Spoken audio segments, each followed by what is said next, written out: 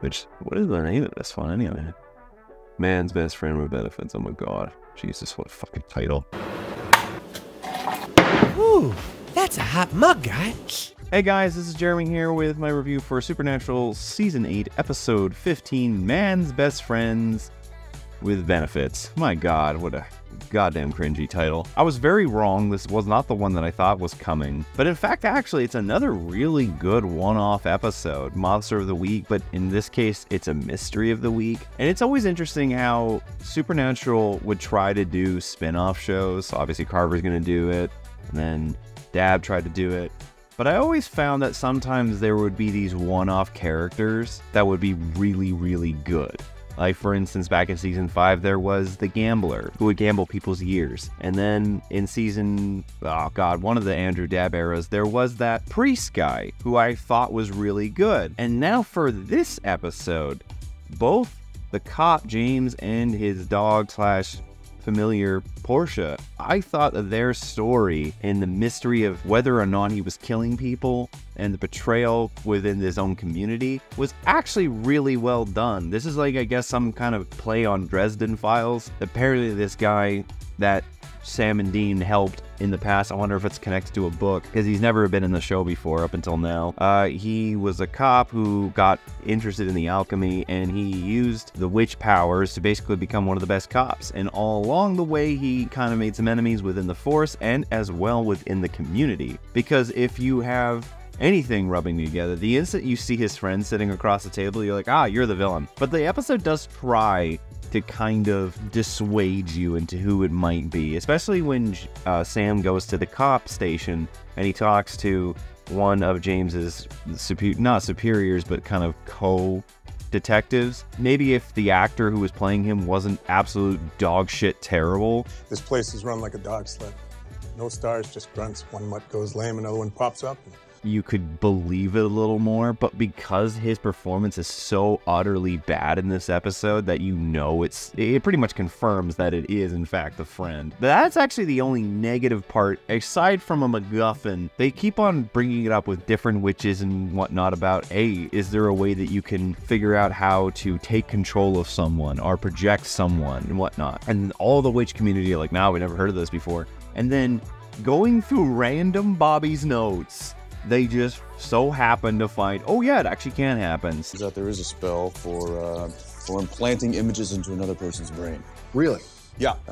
Obviously, Supernatural wouldn't be adverse to using this technique over and over and over again, both before and after, but I kind of had to be like, oh, when they came across that bit. So aside from the horrible actor though, and the MacGuffin, I like the chemistry between Portia and the boys, and Portia and James. I like the James character. I liked his inclusion in it, despite some adversities with terrible acting and MacGuffins. Familiars aren't supposed to be sexually involved with their witches.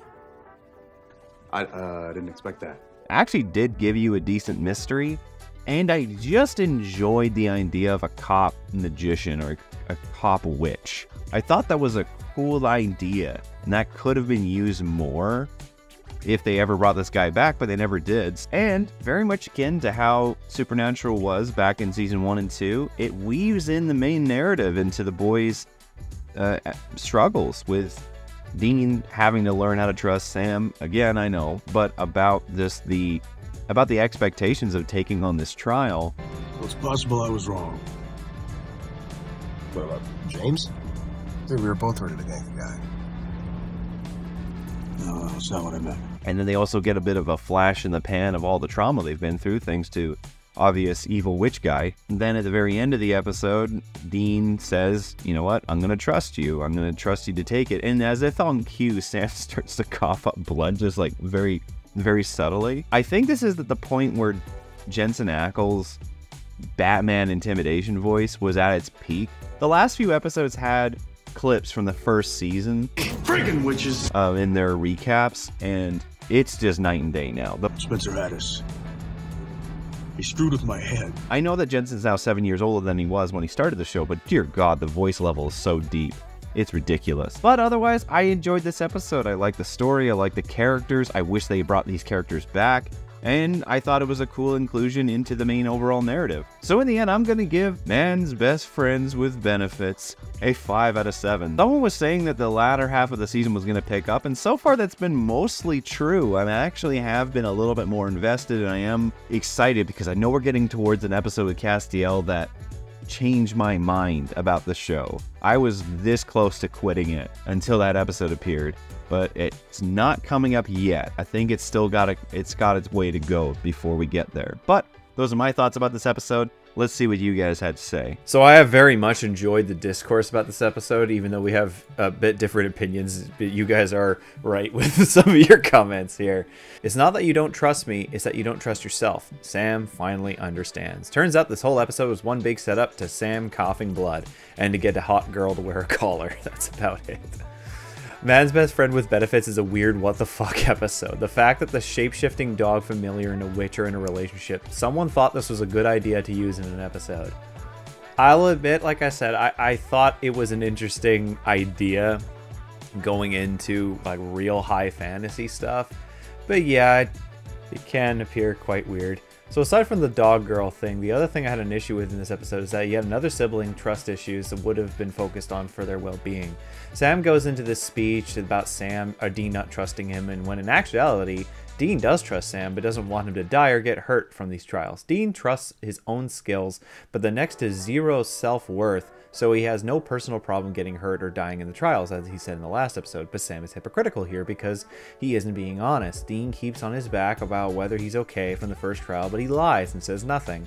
Both brothers suck at being honest, and I feel the plots are about trust are the writer's default when they've got nothing else. I will admit, yes, it does kind of work okay-ish here, but it was something that absolutely infuriated me in latter seasons, because like you said, it was just there when they had nothing else. But Sam is doing the opposite of being helpful either. By now, telling Dean about his condition, he's putting Dean and himself at risk if he's not physically capable of being on a hunt. This is the same mess that we had at the start of season 7. Sam kept quiet about it, and it almost got them killed, and it led to trust issues. Thankfully, the brothers don't go down that route, but they needed to find a balance about how they handle one of them being sick or unwell and communicating that. I wish that had been the main focus between them. I will say that Dean's speech at the end was good.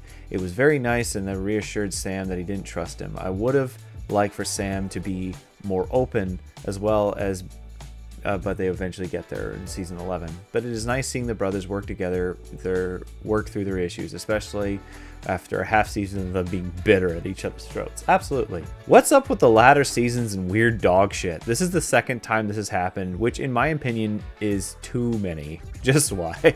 This episode is bad.